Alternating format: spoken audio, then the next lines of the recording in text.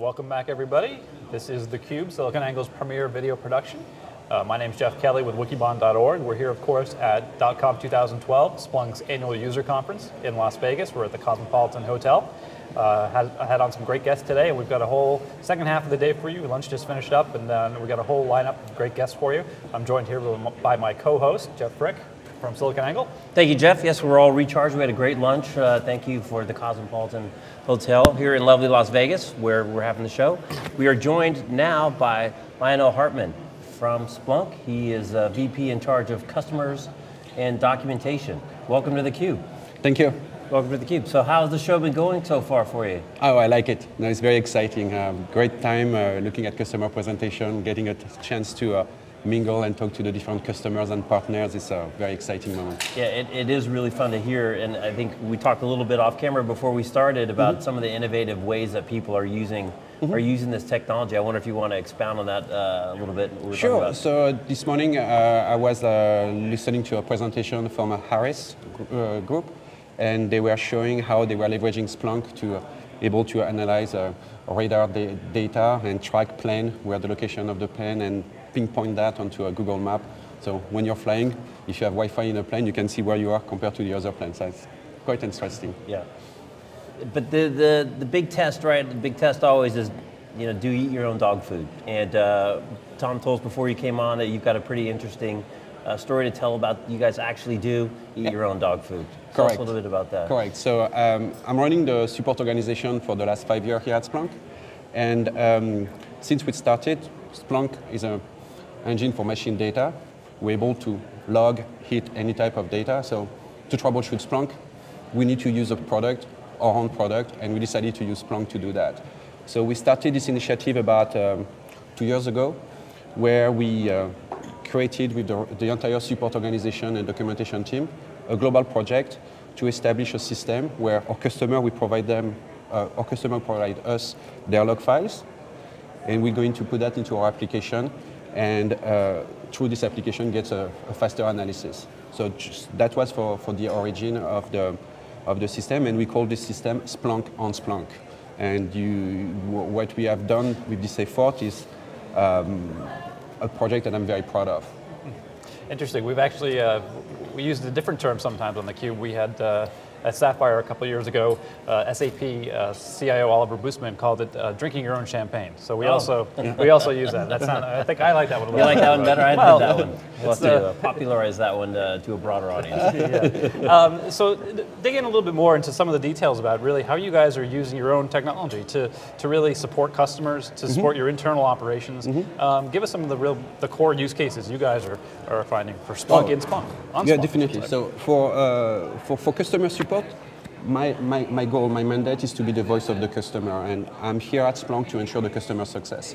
So what we decided with this application, we decided to take the core support team, the core documentation team, make them work together and try to analyze what type of issues the customer are reporting to us, and using our own tool to troubleshoot those issues in a faster way. So just to give you some perspective on that, using Splunk on Splunk internally, we have been able to reduce the time to resolution from 2 hours to 20 minutes. Because what happened before is customer give us the state of log file from their Splunk environment. We need to load it into an instance that we have in-house, take some time to set it up, a couple of hours. And the engineers at the time were doing their own search, troubleshooting step on their own. That's not scaling. So we decided to centralize this system of investigation into one global application, Splunk on Splunk. And the way we did that is having all the engineers contributed to their tips and tricks. How did they use to troubleshoot some type of issues, what graph to look at, and everything like that. So we started a project for 18 months ago. We work with the engineers trying to use some simple use case. Like for example, when you have some searches, we are taking too long to be run. Now, instead of trying to do long, complex investigation, we just need to look at one graph and it show overlapping searches and help us narrow down where the problem is. So, do a little background before you came on and looked up at your LinkedIn page, and you've been in support for a really long time. Correct. Long before you're at Splunk. And so, really, I think what's interesting from your from your career perspective, from being in support for such a long time, you know, how is this enabling you to do stuff either that you couldn't do before, or is just the speed of which you can execute so much better? And then are you able to then take that out to the customer by offering better SLAs or charging more for a premium service that you couldn't really effectively deliver before? I mean, it's got to be pretty interesting from a historical perspective. No, yeah, it's a very good point. So from an historical perspective, yes, I spent all my career in support doing from all the different jobs there. And with Splunk, it's the first time where I'm able to arrive to provide effectiveness in the troubleshooting. So in other words, what I like as Vice President of Support right now is the fact that I can reduce the time to troubleshooting for the customer. So that means when we start to be effective into narrowing down the problem.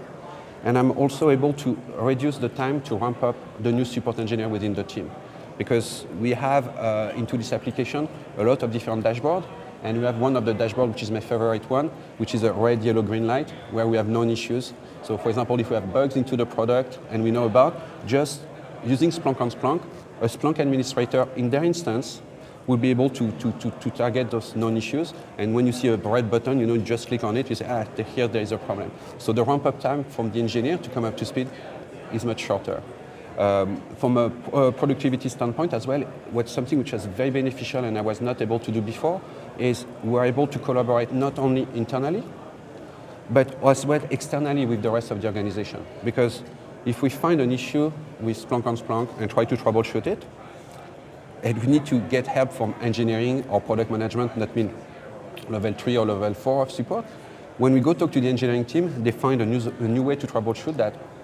We incorporate their feedback into the application. We make a new revision of it, post it on Splunk base, and it's available for the customer. So that means an ever-evolving learning product. So it's more productivity gain in terms of time to troubleshooting, productivity gain in terms of ramping up the engineer, but as well productivity gain in terms of collaboration, because we're able to provide for our customer, the result of the bright test of the team member across the company. Right. Now, for your second aspect of your question regarding going out to other customers, yes, that's the idea behind it. Right now, we wanted to prove for the last 2 years that it's working for us and is effective for us, and we are there now, and we're exploring with other support organizations if they will be interested to do that. Targeted support organization will be organization where there are multiple products. Okay. Multiple product, multiple set of log files. Everybody specialized in one specific product. With that, you can put everything into Splunk, doing some customization within the application itself, but you have the framework to kind of gather those data and enable those organizations as well to be more effective and more productive. Wow. So that's something we're looking into. Great story. And then again, you can Splunk on Splunk because you can write your own app that sits on top of it for your group as well. Yes. And right now, the Splunk on Splunk application is free on Splunk base. Just look for SOS or Splunk on Splunk. We have 4,000 downloads. Customers are really happy about it. And one last comment about the app is part of the development. We integrated feedback for some of our customers. So we were able to have, and you will see that in the credit page of the app, different customers we contributed to the app by providing us, suggestions, enhancement requests, and using them in their environment. And really what matters to me is real genuine feedback. Right. Does it work for you or not? And the answer was yes, it's working for them. Right. So I wonder if you could talk a little bit about your history at Splunk. You've been about 5 years overseeing support. And I'm interested to hear about kind of how has the support issues that you're hearing from customers changed over those 5 years? We've gone through this, over the last couple of years, the term big data has kind of come of age, and people are really, there's a lot of hype around it, but there's obviously some substance as well, a lot of substance. But how has that maybe impacted some of the customers you're gaining, and then therefore the support requests you're getting? How has the support requests you get kind of trended over the last 5 years? So from a trend in terms of volume, we are just matching the growth of our customer. So we get more cases because we're onboarding more customer. And what we're seeing right now is, for us, it's not so much related to big data, it's much related to the use case. So here we're starting to see use cases which are more specific, more advanced. So it requires for the team to understand more than just the product. So that's why for the support engineering team as well as for the technical writer, they need to kind of think behind just the case itself, behind just the issue at hand, but what is the customer trying to do with the application. And so what has changed for the organization is we have been able to get the engineers trained on trying to understand. You know, you're dealing with a security company, you need to have kind of an understanding what are the security requirements. You deal with a telecom company, they have other set of requirements. So you need to understand for both aspects what is critical for them.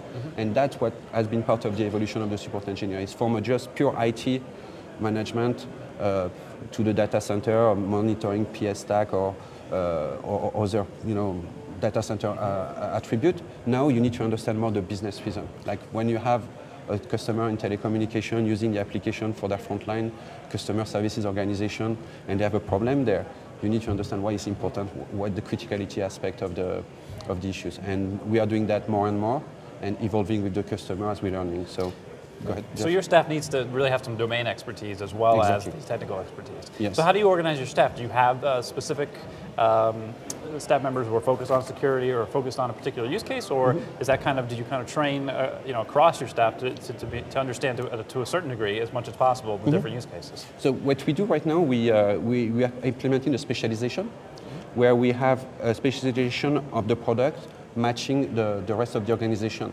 So the goal with the specialization is to establish subject matter expertise, SME, where you're going to be specialized on the core Splunk, you're going to be specialized on the content, that means the application, you're going to specialize on the development of Splunk, or you're going to be specialized in account focus. What I mean by account focus is when you have dedicated resources attached to one specific account. That's the part where the engineer attached to their account need to learn more about what their account is doing. So that's part of our premium offering. But at the same time, we try to have this specialization in terms of domain expertise. So the way to address the situation is, during the last 5 years, we hired more and more people with domain expertise. We hire people with a security background, for example, you know, engineers with a developer support background.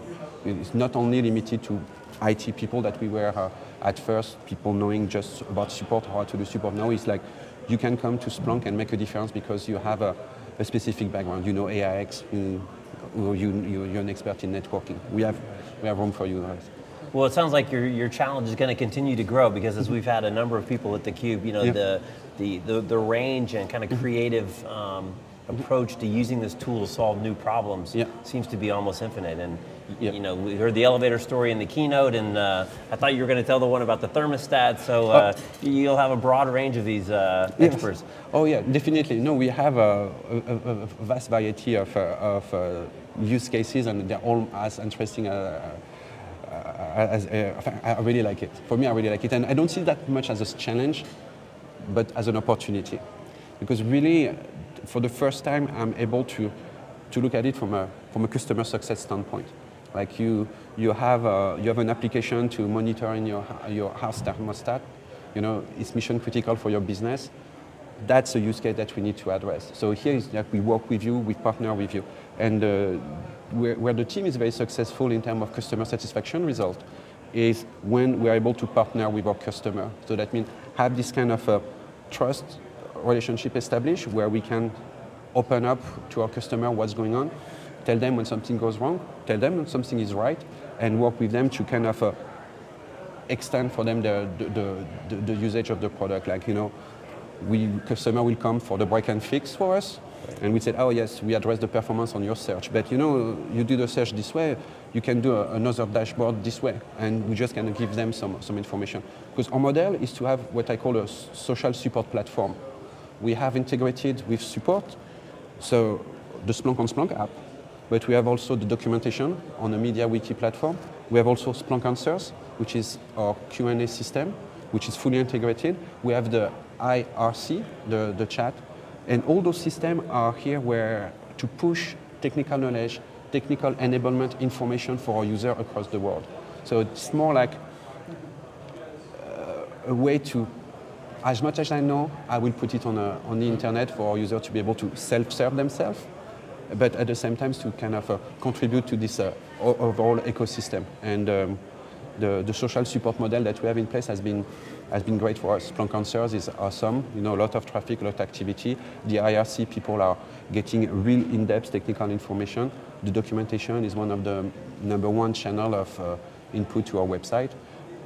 And for the rest of the team, we're able to specialize them in kind of expertise, domain of expertise, security, IT infrastructure, operation, monitoring, business intelligence now, or whatever we need, and whatever will come. The model is ready to scale. Right. We have the strong foundation to scale to the next level.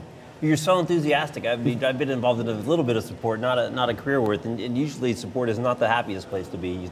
There's a lot of break fix and you get unhappy customers, but it sounds like you're really using the tools well to turn support into an asset, both to grow the knowledge base in the company, to leverage the community that's coming in through various methods, and to help customers implement their solutions better. So it sounds really exciting. Oh yeah, no.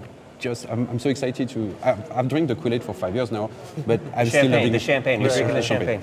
The champagne. Yeah. So I really like the product. I really like the company, and with what we have with Splunk on Splunk, it's kind of the way to what our philosophy is all about. Is we have internally a system that we use to do the troubleshooting, but instead of keeping that for ourselves when the customer calls us, we decided to take the same product, with exact same features, and put it on Splunk base for our customer. So that means if you're a Splunk admin, you just need to download Splunk on Splunk, and you will have the same view that all the super engineers in my team have.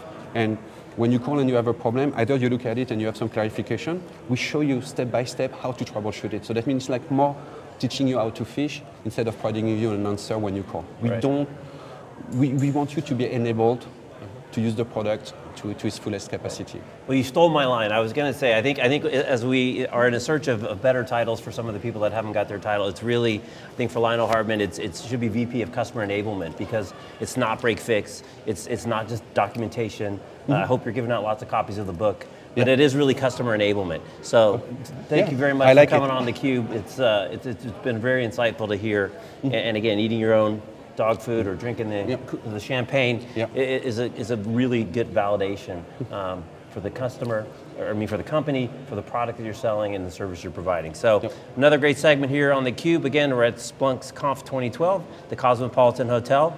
We're back to back all day long. I think if you've been with us so far, that's terrific. You've enjoyed it. You want to join the conversation, jump on Twitter.